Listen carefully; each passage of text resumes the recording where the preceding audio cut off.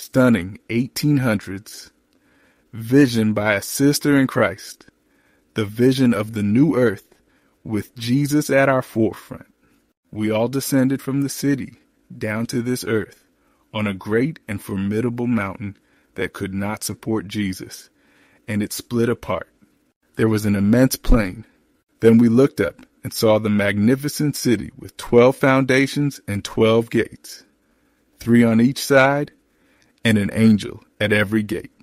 We all exclaimed, "The city! The magnificent city! It's coming down from God out of heaven." And it arrived and settled upon the spot where we stood. Then we began to observe the glorious sights outside the city. There I saw the most splendid houses resembling silver, upheld by 4 pillars adorned with pearls, truly magnificent to behold. These were to be occupied by the saints, and within them was a golden shelf. I witnessed many of the saints entering the houses, removing their radiant crowns, and placing them on the shelf before heading out into the fields beside the houses to engage with the earth. Not as we do here. No. A glorious light radiated around their heads, and they continually shouted and praised God. I saw another field abundant with all types of flowers, and as I gathered them, I exclaimed, "They will never fade." Next, I came upon a field of tall grass, most splendid to behold, vibrant green, with a sheen of silver and gold, as it swayed proudly to the glory of King Jesus. Then we entered a field, teeming with all kinds of creatures, the lion, the lamb, the leopard, and the wolf, all together in perfect harmony. We passed through their midst, and they followed peacefully after us. Then we entered a forest, unlike the dark woods we have here. No, it was light and splendid. The branches of the trees swayed gently, and we all shouted, "We will dwell securely in the wilderness and rest in the woods." We traversed through the woods on our way to Mount Zion. As we journeyed, we encountered a group who were also admiring the splendors of the place. I noticed red trim on their garments, radiant crowns, and pure white robes. As we greeted them, I asked Jesus who they were. He said they were martyrs who had been slain for him. Accompanying them were an innumerable host of little ones who also had red trim on their garments. Mount Zion was just ahead, and upon the mount sat a glorious temple, surrounded by 7 other mountains where roses and lilies flourished. I saw the little ones climbing, or, if they preferred, using their tiny wings to soar to the peaks of the mountains to gather the everlasting flowers. There were all sorts of trees around the temple to beautify the area: the box tree, the pine, the fir, the olive, the myrtle, the pomegranate, and the fig tree, bowed down with the weight of its ripening figs, making the place truly splendid. As we approached the holy temple, Jesus raised his lovely voice and said, "Only the 144,000 may enter this place." We shouted, "Alleluia!" Well, bless the Lord, dear brethren and sisters. It is a special gathering for those who bear the seal of the living God. This temple was supported by 7 pillars, all of transparent gold, adorned with pearls, truly glorious. The wondrous sights I beheld there I cannot fully articulate.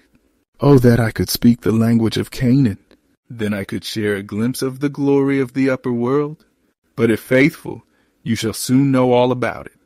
I saw their tables of stone, with the names of the 144,000 engraved in letters of gold. After we gazed upon the temple's glory, we exited, and Jesus left us to go to the city. Soon we heard his lovely voice again saying, "Come, my people. You have emerged from great tribulation and have fulfilled my will, suffering for me. Enter into supper, for I will gird myself and serve you." We shouted, "Alleluia! Glory!" and entered the city. I saw a table of pure silver, many miles long, yet our eyes could gaze over it. I beheld the fruit of the tree of life manna, almonds, figs, pomegranates, grapes, and many other kinds of fruit. I asked Jesus to let me partake of the fruit, and he said, "Not now. Those who eat of the fruit of this land return to earth no more. But in a little while, if faithful, you shall both eat of the fruit of the tree of life and drink from the fountain. You must return to earth again and share with others what I have revealed to you." Then an angel gently bore me back down to this dark world. Sometimes I think I cannot remain here any longer. All things of earth seem so dreary. I feel very lonely here, for I have glimpsed a better land. Oh, that I had wings like a dove! Then I would fly away and find rest. Before we proceed with the interpretation of the vision, let us consider a few significant points that were of great consequence to the Church of God at the time it was given. As God prepares his people for his coming to bestow immortality upon them, it was essential to correct some divergent views regarding man's future state. Questions such as, what is the future life to be? Will the saints have bodies? Will we simply sit on clouds playing harps? Where in fact is our future home in heaven or on earth? All these inquiries needed clear answers. I have often seen that the spiritual interpretation took away all the glory of heaven, and that, in many respects, the throne of David and the beautiful figure of Jesus have been consumed by the fire of spiritualism. The critical point of this vision was that Christ would rule in the flesh on the literal throne of David in the new earth for eternity alongside his redeemed people. In Isaiah chapter 65, we learn that in the new earth, not only will the saints have bodies, but with those bodies they shall build houses and inhabit them, and they shall plant vineyards and partake of their fruit. They shall not build for another to inhabit, nor shall they plant for another to eat. For as the days of a tree are the days of my people, and my elect shall long enjoy the work of their hands. They shall not labor in vain, nor bear children for calamity, for they are the seed of the blessed of the Lord, and their offspring with them. Isaiah 65:21-23. This vision became the foundation for more in-depth studies of the scriptures relating to the nature of man and what it means to be made in God's image. The hope of a future life in glorified flesh brought a much more vivid awareness of the health that God's people could experience. It also reinforced the doctrine that the body is not merely a vessel for the soul, but is an integral part of the soul itself. Beyond the revelation of these and a few other aspects of future life on the renewed earth, this field trip that this sister was shown bears no other literal significance unless it pertains to a symbolic sequence of events. Examining a few points of the vision makes it clear that a more profound meaning is hidden within the symbols. For instance, why did she have to walk through one field of flowers, then another of grass, and yet another of creatures? Why didn't Jesus guide her through one field encompassing flowers, grass, and beasts, instead of moving through separate fields? If the sole purpose of her seeing these things was to reveal their existence in the new earth, she mentions that the woods they passed through were not like the dark forests we have here.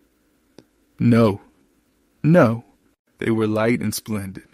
While there are some very beautiful light woods here now, not all are dark, and indeed, some dark woods here are quite lovely. Therefore, if the woods are not symbolic, it implies that in the new earth, there will never be any dark, shadowy woods, nor the beautiful things that grow within them. Suppose this vision is literal, and this feast occurs in the holy city, which at that moment in the vision appeared to be on the earth. How can it be said that those who eat of the fruit of this land return to earth no more, given that they are already on the earth, the renewed earth, as the location of Christ's throne. What then is this land of which Christ speaks, if it is not part of the renewed earth? A clear distinction is made between this land and the earth. Thus, it appears again that this vision must be symbolic. Regarding the trees surrounding the temple, it seems very unlikely that she, at 17, living in New England in 1845, would be familiar with all these trees by sight. Therefore, alongside the vision of the trees, the Spirit also impressed upon her mind the names or identities of the individual trees. Very few Bible students today could recognize an olive tree as seen by this sister, despite the considerable advancements in photography since her time. The point here is, why did she mention the names of those particular trees and no others? The trees, their names, and their meanings likely carry profound significance to the church. God's people are likened to trees, Psalm 1:3, and the beauty of these trees signifies the splendor of the saints in glory. The everlasting flowers gathered by the little ones in the fields speak of the eternal life and joy the saints will experience in their home. As previously mentioned, when discussing the nature of the little ones, it seems imperative to emphasize that these children are not merely physical embodiments. They are representatives of purity, innocence, and the future hope of the redeemed. God has assured his people that they will see their children again and recognize them in the age to come, as there will be no lost children in heaven. The eternal youth and joy the little ones embody symbolize the life that will flourish in the kingdom, eternally renewed and restored. Thus, the little ones are not meant to remain physically small, but serve as a poignant reminder of the purity and innocence that all the redeemed will possess, reflecting the nature of Christ himself. She has stated elsewhere that the Garden of Eden and the tree of life were removed from the earth before the flood and transplanted into the paradise of God. The saints will have access to the tree of life in heaven during the millennia. If all the saints were to emerge from the earth and mature during this time, it raises the question of why there would still be little ones at the end of the 1,000 years. After all, even if these children had been only a few years old at the time of martyrdom, they would all be over 1,000 years old after the millennium. What purpose would it serve for God to keep the resurrected, martyred little ones in a state of perpetual childhood? If they remain small, some might be unable to communicate or engage with others during that time. This suggests that their condition is more symbolic than literal. In the beginning, mankind was created in the image and likeness of God. Genesis 1:26-27. God did not grant wings to Adam and Eve. They were made in his image on earth. As Christ came in human flesh to restore God's image in man, where's the biblical evidence that any redeemed will have wings in the renewed earth, as do the little ones in this vision? Jesus said, I thank thee, O Father, Lord of heaven and earth, because thou hast hidden these things from the wise and prudent and revealed them unto babes. Matthew 11:25. In the main presentation, it will be demonstrated that this vision given to Sister Ellen is authoritative and as significant to the body of Christ as the book of Revelation and the very Bible itself. The author of the vision, the Holy Ghost, is the same author of the Bible, having granted it in fulfillment of not only the prophecy of the revelation of the voices of the seven thunders in Revelation chapter 10, but also in fulfillment of other biblical prophecies. If anyone has doubted whether or not God, through his Holy Spirit, the voices of the seven thunders, will dispel all doubt and firmly establish the work of the spirit of prophecy in the remnant church. God is alive and well and is expressing himself with thunder and light. Thou son of man, show the house to the house of Israel that they may be ashamed of their iniquities.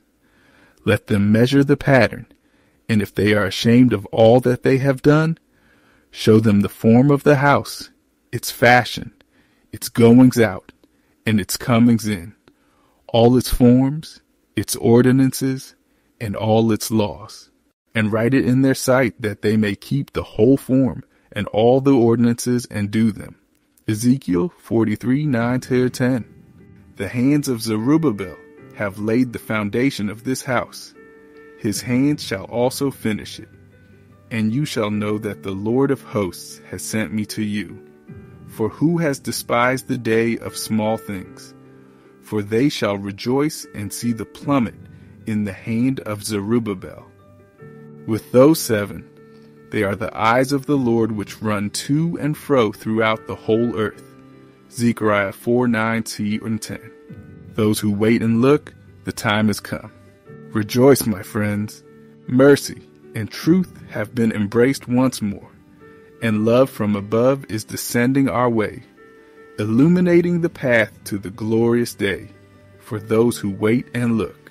Arise and shine, awake and live for the kingdom of glory, as God will give to those who wait and look. God's word, as always, remains an open book, with foundations, gates, and pillars adorned with pearls, and a table of silver for good boys and girls who wait and look.